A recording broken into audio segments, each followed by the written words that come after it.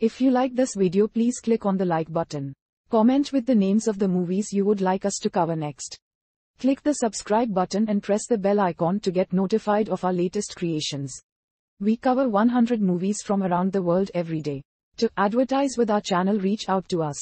Our contact information is on our channel page. Now, let's move to the plot of this movie.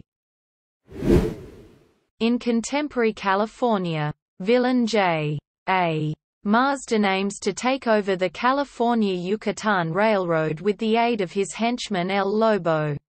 The rightful owners, Joyce and Philip Andrews, naturally object. Their partner, Don Manuel Vega, summons his nephew, James Vega, to help them as he is the great-grandson of the original Zorro, Don Diego de la Vega. He is disappointed, however, to find that his nephew is a useless fop. Nevertheless, James Vega installs himself in the original Zorro's hideout and adopts the Zorro identity to defeat Marsden and El Lobo. This Zorro uses twin pistols and a whip as his main weapons of choice, rather than a more traditional sword.